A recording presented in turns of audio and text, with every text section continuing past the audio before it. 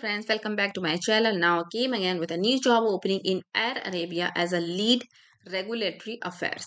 So apart from this, if you wish to build your career as a HR, then we have something new for you. For more information, please contact me for this. So let's start the video. Nominated by Air Arabia, the lead regulatory affairs shall monitor and verify all activities in the area of flight operations, ground operations, flight training, and engineering maintenance team. Ensure all are being carried under the supervision of relevant nominated post holder in compliance with Air Arabia policies and regulatory bodies.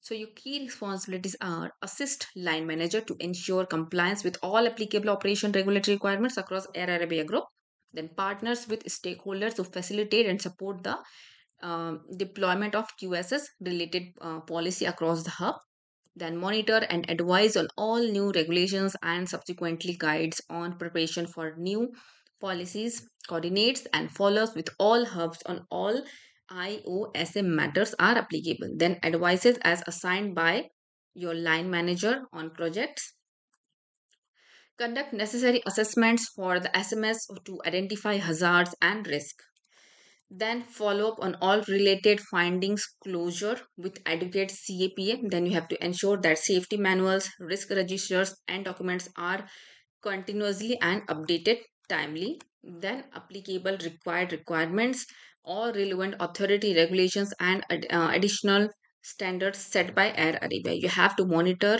the annual audit, inspections, plans, identify non conformities, problems, or any deficiency if arises. Then monitor and assure that corrective actions are timely taken and effective by the responsible line manager.